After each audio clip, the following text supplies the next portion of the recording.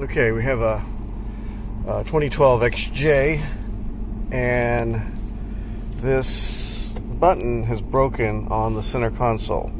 So we're going to try to replace that. First things first, we have to get to this mechanism, and the only way to do that would be to get this outer bezel removed, and then from there we remove this and hopefully get to this assembly. So that's the plan. Okay, so I turned off the car and bought this kit from Harbor Freight. It's an interior tool kit, auto trim kit. So we're going to use this and go around the, we'll use this one, I think, the smaller one first, and I'm going to pry around this, and it should release. And it has some friction clips all the way around.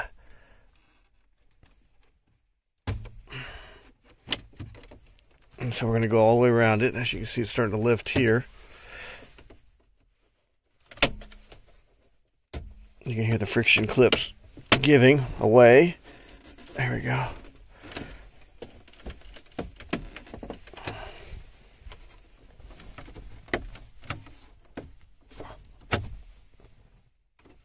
You want to work at one part and then work your way around. And you can see it's starting to give. I'm going to keep working around, use two hands, and remove and work around the all the friction clips. Okay, I think we got most of it off. I heard one of the clips fell off. We'll see if we can retrieve it. You can see. Oh yes, looks like this one came off right here, and looks like maybe just several of them came off. Oh, there they are, right there. There's one down here, so I'll have to go ahead and retrieve that with a pair of needle nose pliers. And so that's step one. Okay, we have a 2012 XJ, and this button has broken on the center console. So we're going to try to replace that. First things first, we have to get to this mechanism, and the only way to do that would be to get this outer bezel removed, and then from there we remove this and hopefully get to this assembly. So that's the plan.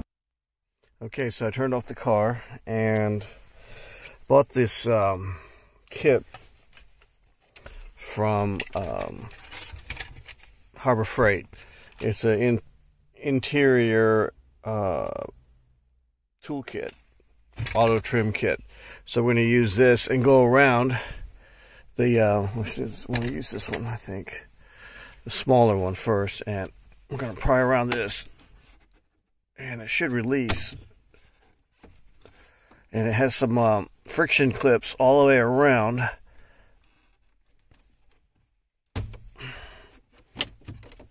And so we're going to go all the way around it. As you can see, it's starting to lift here. You can hear the friction clips giving away. There we go.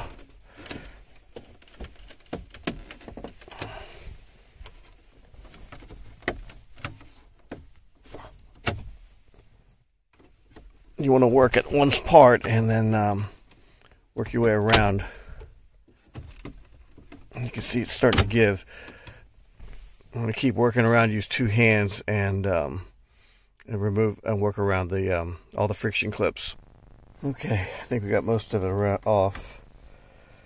I heard one of the clips fell off. We'll see if we can retrieve it. You can see.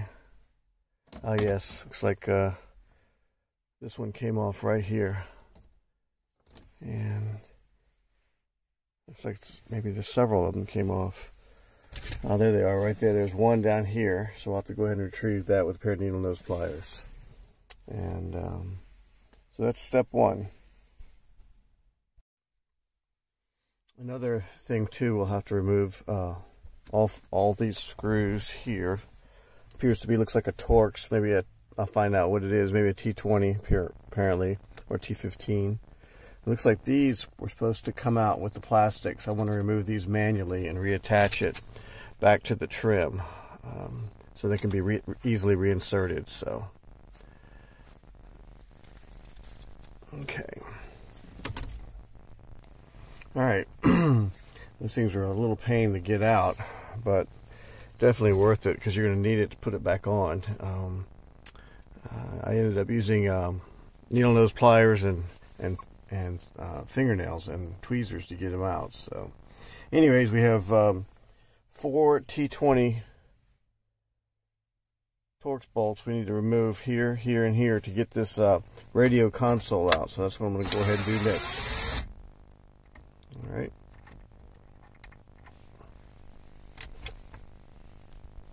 Okay, we removed them off. It's good to have a magnetic bit because those want to fall off your bit.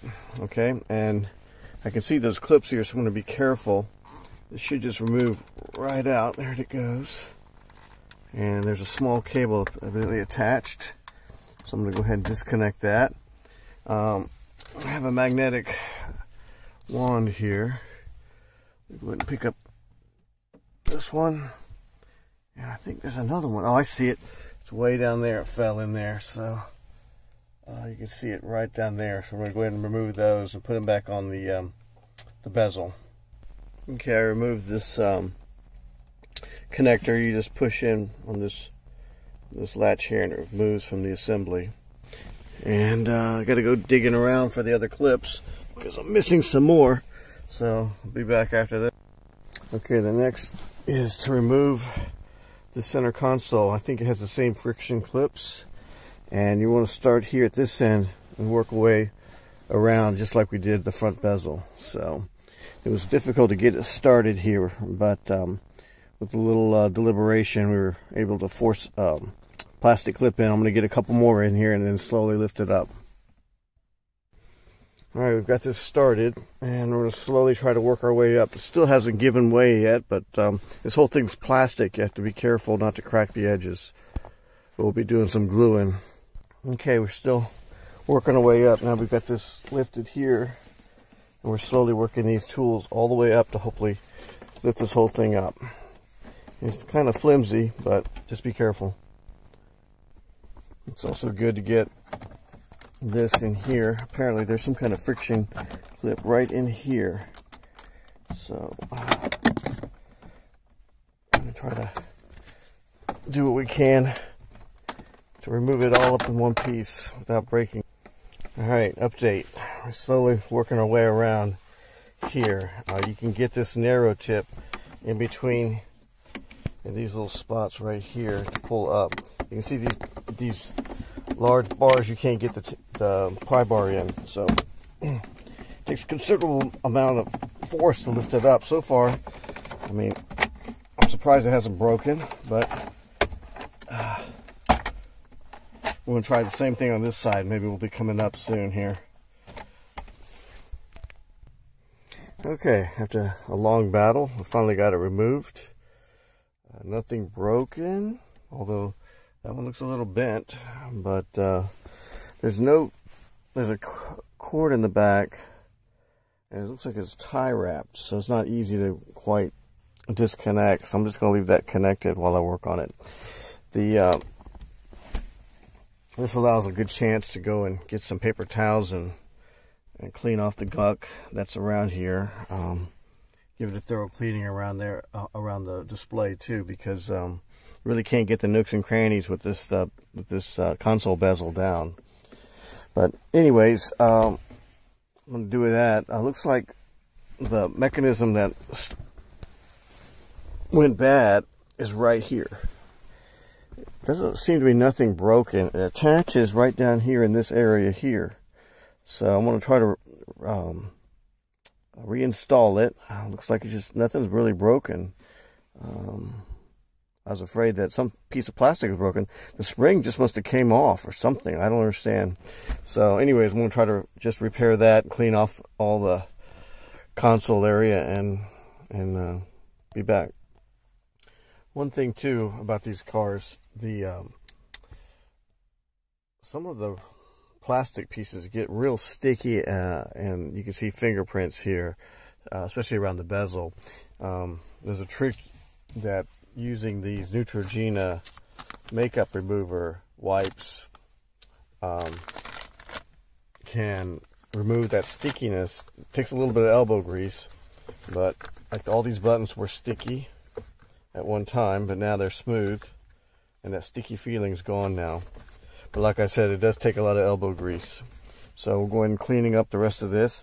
I got the plastic piece put back in. Nothing was broken, so I just remounted the spring back in, and it appears to work again.